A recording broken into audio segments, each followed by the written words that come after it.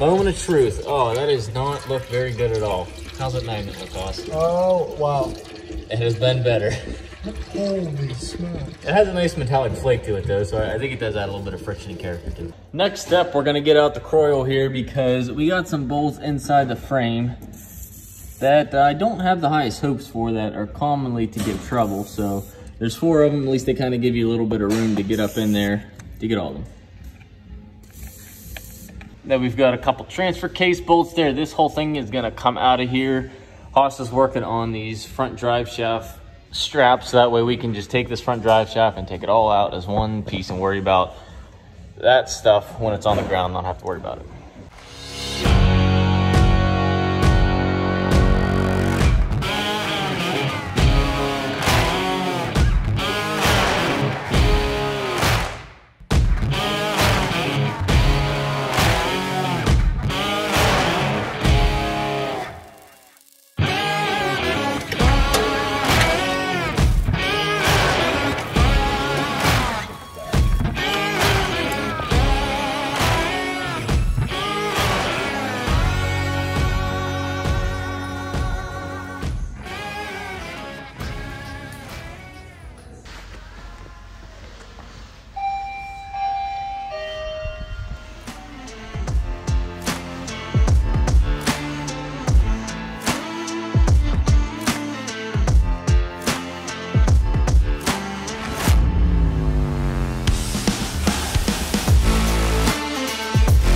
Now that we have a flex plate on the truck, we're coming on a little fine tuning such as the transmission line. So George's going to tell us what exactly is going on with the new cooler that we're running, how we're going to make these AM fittings work with it. So they give you, these are like a hard line fitting.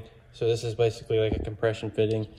Once we're going to have to cut this rib off so that we can slide this onto there, and then we will put this on there, and this will basically crush this little collar down in there on this line. It's a little bit more reliable than like a hose clamp or something. So let's get these cut off, and then we'll deburr everything and we'll put those on the cooler here.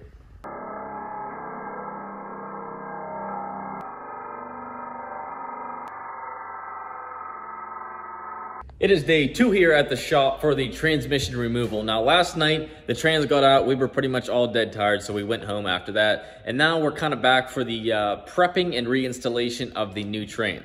Removal went pretty smooth as it could have gone. We do have a new flex plate for this, so that will be coming off. There's a nice little access point. Because this all went so fast, I want to kind of cover how exactly she came out. There's an access point up on the side of the back cover of the engine. Put a flashlight on it, you can see it right up in there where you see those 2 bolts that held a cover on. That cover comes off and you can get your converter bolts out. So pretty good access if you have a real long extension to shoot up in there. Cooler lines, here's one of the brackets, and they just kind of ran down the front of this and connected right here to the cooler.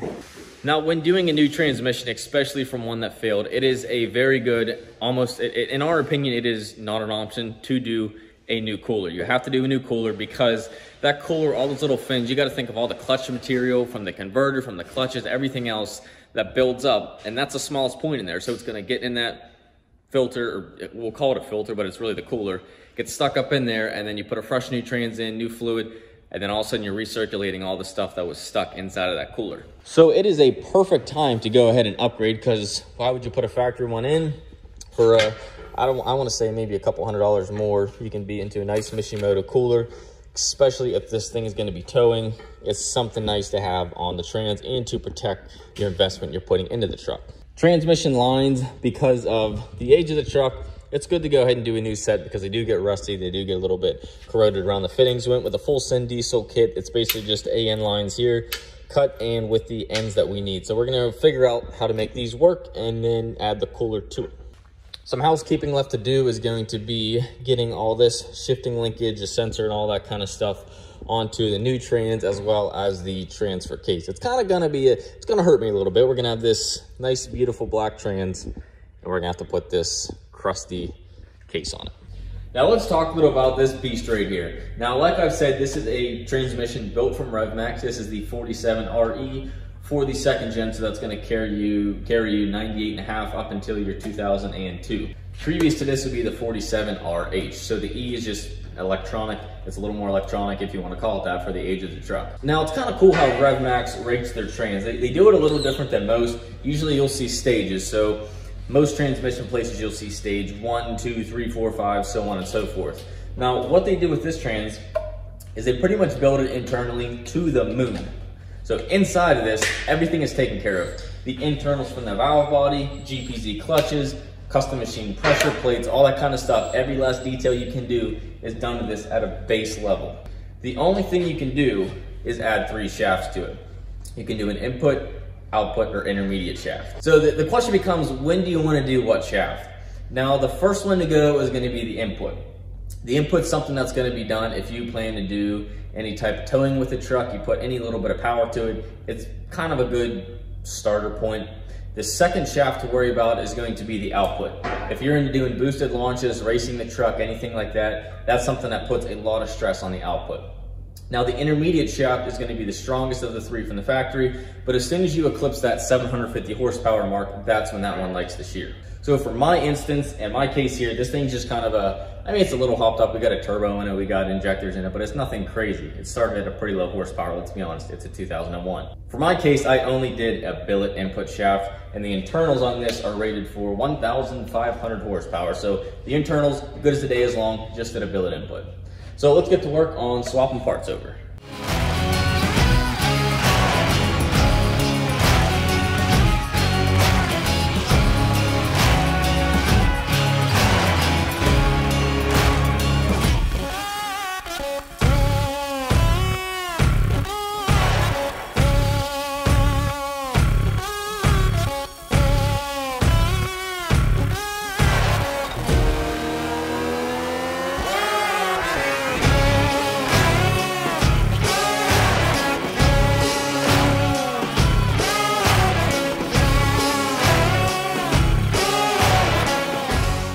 Fast forward almost 2 months now, and a lot of miles later, I finally wanted to get some miles on the second gen. Let's see what she does before I post a video about it. Let's test this trans to the max here. So with this, it's not too heavy of a load here. My trailer empties about 4,500 pounds.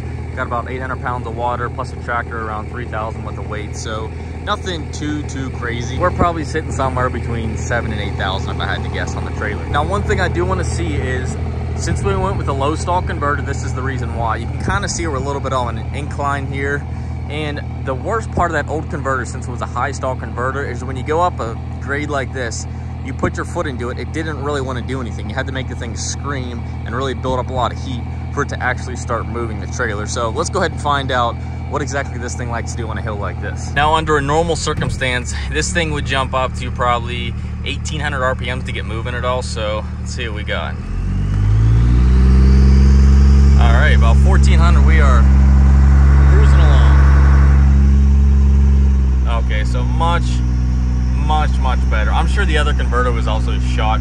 Probably didn't help, but I mean, 1,000 RPMs, I can pretty much keep this thing cruising along. So, man, that is awesome. I've been wanting to have that for so long, not having to floor this thing to get somewhere.